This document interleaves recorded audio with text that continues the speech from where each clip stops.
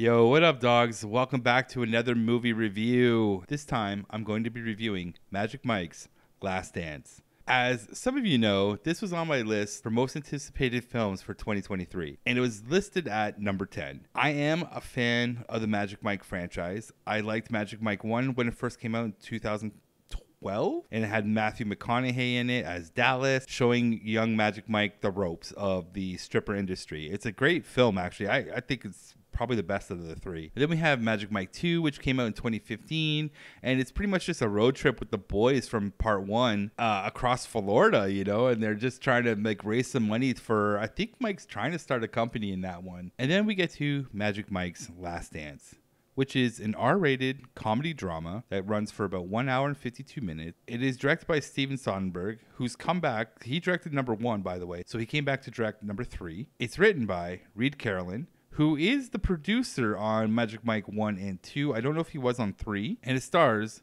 Channing Tatum and Salma Hayek. And the logline listed here is Mike takes to the stage again, following a business deal that went bust, leaving him broke and taking bartender gigs in Florida. Mike heads to London with a wealthy socialite who lures him with an offer he can't refuse. So the first question I have to answer is, did I like this film at all? And I'll be honest with you, I didn't like it at all. It was not that good. The story was actually kind of boring. The plot was kind of and the objectives and trials and tribulations from point A to point Z were just not that interesting. But I really liked the dancing in general. The people who are dancing in this film are incredibly talented. I was in awe with some of the dancing that went on in this film. So the first striptease dance with Channing Tatum and Salma Hayek, that was really well done, well choreographed, and I'm surprised he can move like that. I don't even know how old he is, but I'm like, dude, my knees would be cracking. I would love to be the dude on the audio end of this going, wow, listen to all these bones crack, because some of the moves he was doing are insane. My knees crack when I just go to pick up pillow from the ground. You know what I'm saying? I'm not picking up Salma Hayek. So that dance was really cool. I think all the montage dances of when they try to recruit dancers for the show, all those dances are damn good. There's a dance on the bus, and that is a real dance, which is awesome. And the final dances are all great, but the best dance in the whole movie is the absolute finale dance, which is the water dance. And if you get to just watch that dance alone, it's amazing. I can't believe that dance. It was damn good. Damn good. And I would like to also point out, there is no nudity in this film at all. Just so you know, in case you're thinking you're going to see some R-rated action, you're not. There's nothing in this film. You see muscles, and that's about it. Yeah, that's about it. That's it. There's no boobies, no nothing. It's just muscles and the occasional swear word. That's all you're going to get for your R rating. So let's go into the movie a little bit here to explain why I didn't like it. Because there's elements of it that are just missing from Magic Mike. And I think the one main element that is absolutely missing from this is the characters. You're sort of like with Magic Mike 1 and 2, you really are invested in these characters. So you're invested in Magic Mike and his journey and his story, and you're also invested in the characters that bring him along in his journey into the world of stripping. The characters are all memorable. Matthew McConaughey played Dallas, right? And then you have Tarzan, which is played by Kevin Nash. These are memorable characters. You also have Big Blank Richie, right? Played by Joe Manganiello. I know I pronounced his last name incorrect, but these are all characters that you just know and you remember them, and they carry over to the next film. You know what I'm saying? And that's something that's actually quite missing in this film. Sure, they hired all these characters, the boys, as I like to call them, but you don't know nothing about them. You don't know anything. I don't even think you know their names, to be perfectly honest with you. And that's a detriment to this movie, because I would have liked to have seen Magic Mike interact with these English lads or these European lads and learn about them and show them the ropes. Because if you remember what happens in Magic Mike 1, he is not a stripper, not a professional stripper, and he becomes one under the tutelage of Dallas. So when he goes to Europe, London, to run this strip show with Maxandra, you would think that these dancers who are not strippers. They never mention that these are traditional strippers or anything like that. These are dancers, especially the one that Maxandra picks out from, I think he's from Rome. And we don't even get to know much about him. He's just a damn good dancer, and he really is. But we don't actually ever see any scenes where Magic Mike is literally talking to these guys like Dallas talked to him to pass on the knowledge of what it is to be a stripper. I think that was really missing in this film, was kind of the mentorship that Magic Mike has that he could have brought to these characters. And we don't get to really know these characters. We don't get to know their experiences, their drives, their motivations, why they're here, other than we're getting paid. That's really it. That's all you hear is like, we're getting paid. It's just lacking. I think that's the main thing. And I know you're going to sit there and go, Brett, come on, dog. You're expecting so much out of a Magic Mike movie, but Magic Mike 1 and 2 are so damn good. So I do expect something good from Magic Mike 3. I'm a fan of the franchise. I'm not joking. I like the franchise. And if I were to write this, it would have been something totally different, but I'm not working in Hollywood yet. Well, just wait, guys. I'm going to be making Magic Mike 4 someday, or 5. You'll see. Anyways, here's another thing I would like to add that they kind of missed out on. Magic Mike has never left America. I would like to point that out. He's never left. So when he gets plucked and dropped into London, I really felt like there was a missed opportunity to kind of have some fish out of water moments of an American in London for the first time, and that he could have been doing that with the boys, like just learning about the culture, learning about the country. Like they could have had some fun adventures together, but none of that happens at all. Magic Mike is kind of like, he is house ridden in London with Maxandra, the butler, and her stepdaughter, I believe.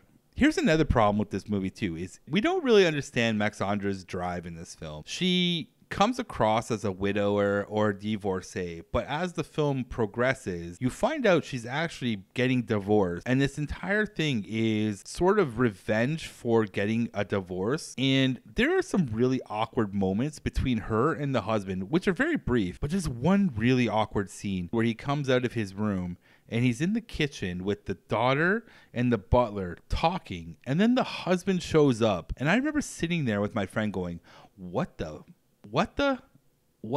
is going on here? And the husband kind of fluffs it off like, oh, this is just another pet project of hers. But as the story goes on, the husband's trying to get this project not to happen because it's going to tarnish his family's name for her putting on a strip show as revenge towards this divorce. It's an alternative motivation that you find out halfway through the film, and you're like, what? Why is this a thing? Anyways, it's not a good plot point at all. And it was just weird, honestly, because you don't even see the husband. You don't even see the husband until the midway point. There is one scene where I'm like, is that the husband? I thought he was dead. So it just, I don't know. Her whole story is kind of confusing as to why she's doing this. There's a couple weird scenes in this movie now that I think about it. There's another weird scene where the daughter, I think she's hanging out with the butler, and she's like, oh, I got a text from Magic Mike. The daughter's 12 or 13 or 14. She's super young. She's in high school writing a paper. By the way, the paper is the narrative that is being threaded throughout the story of this film, and it's her voice. And you're just like, what is this? It's so freaking weird. I was just like, huh? Why is this 40, 50-something-year-old man texting this 12-year-old? Like, why does he even have access to her when he just lives in the house and he's working for his mom? I thought it was the weirdest thing, the weirdest character thing. It turned me off. Honestly, it turned me off. I was like, what the hell is that? That shouldn't even be in this movie. That is crazy. But that's just my point of view. I thought it was weird. He doesn't know her. Like, they're not related. Like, I just thought it was so weird that he randomly texted her. I digress. There's another weird scene in this, which is actually at the end of the movie when the finale, like, stripping is going on. Like, they're putting on the show, full go, no more delays. Who cares what the family says? She's going to do it. Let's do it. And the daughter's at the strip club, front row with the butler. The butler's sitting beside her, and a strip club show is going on, and the butler's like this the whole time. Like, are you kidding me? What is that? Right? Like, I'm sitting there watching this. I look at my friend. I'm like, what is this? What is like? I said, "What is this?" so many times during this film. I was just kept looking over at her, going, "What is this? What is this?" So that was dumb. And there is a part in there where the butler's like, "Oh, we have to leave because Magic Mike said the final dance is too risque for any young adult to be at." And I'm like, "Why is there a young adult there in the first place? This is a strip show. This is adult content. This isn't for a high school kid. Like, get out of there." And it rubbed me the wrong way. I'm sorry, it did. It rubbed me the wrong way, and I don't understand why that child was there for that. Don't care for it. It's like, get that out of here. That is just not right. This is adult content. This is an R-rated movie. Like, you know what I'm saying? Like, this is an R-rated movie. This premise is an adult content. Stripping is adult content. Why is there a young adult, not even a young adult, a teenager at the strip club? And then she's told to leave because the final dance is too sexy. And you're like, what? So she leaves with the butler. They both go outside in the waiting room of the auditorium or theater. And then they do the final dance, which is great, by the way. The final dance is great. That's the whole movie right there, honestly. I don't think I spoiled anything because I went very high level, cliff notes only. I think that's all I have to say about Magic Mike. I hope I didn't ruin it too much. I tried my best not to spoil it and just left like Cole's notes of the things I didn't like in this film and what I did like. So here's the final question.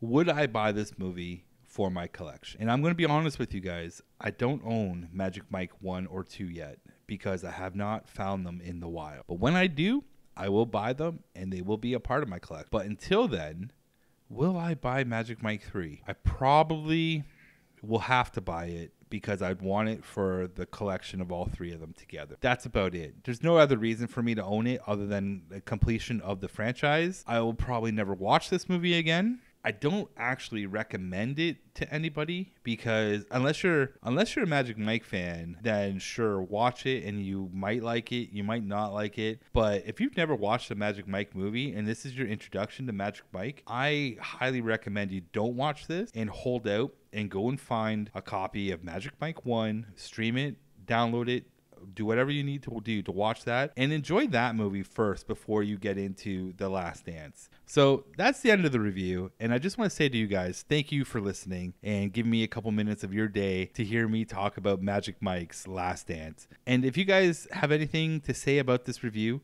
please leave a comment. I'm always down to listen to your feedback. And if you guys have any suggestions of what to add to or take away, I'm always open to listening to those suggestions. Thank you again, and have a good weekend, everyone, and enjoy the movies.